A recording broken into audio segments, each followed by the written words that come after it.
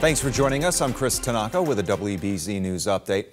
Hundreds more hotel workers going on strike in Boston. Nearly 700 at the Omni Parker House and Omni Boston Seaport hotels will hit the picket line this morning. They're joining some 600 other hotel employees already on strike in the city. The workers include bellhops, cooks, room attendants who have been pushing for higher wages, more staffing, and better workplace conditions. Mass General Brigham has begun postponing some elective surgeries. There's a shortage of IV fluids because of Hurricane Helene. This is going to last at least through Wednesday as hospitals try to conserve their limited supplies of that fluid.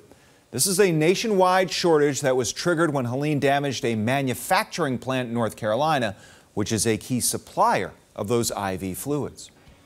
Well, Vice Presidential candidate Tim Walz coming back to Boston. The Democrat will be attending a campaign event here this Sunday.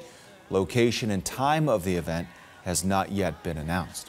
Time now for a check of your next weather forecast. Here's meteorologist Jason Michael. Oh, a lot of participants are going to need the rain gear today, Chris, as we're talking about a wet and also a really crummy start to the work week here on our Indigenous Peoples Day here on this Monday. As we start to look at our map here, we're wrapping around a very, very large area of low pressure systems, which is causing a lot of the wet weather to move right into southern New England. Cloudy skies are going to be sort of dealing with, or sort of at least cascading across the area later on today after some morning thunderstorms out towards the Cape and the Islands. The Merrimack Valley is also going to be drying out as well. As we look towards the next 24 to 36 hours, yes, we'll have some partial clearing in the early afternoon with another resurgence of some pop-up showers likely moving through the region between 5 and 7 p.m.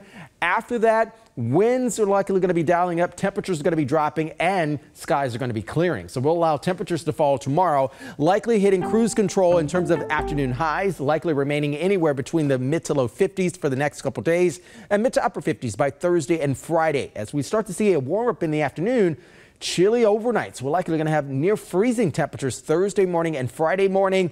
And as we bump things back up around 40 degrees or so for Saturday morning and Sunday morning. In the afternoon, though, nice and balmy, around 70 degrees both days. Wow. All right, Jason, thanks. This has been a WBZ News Update. I'm Chris Tanaka. Have a great day.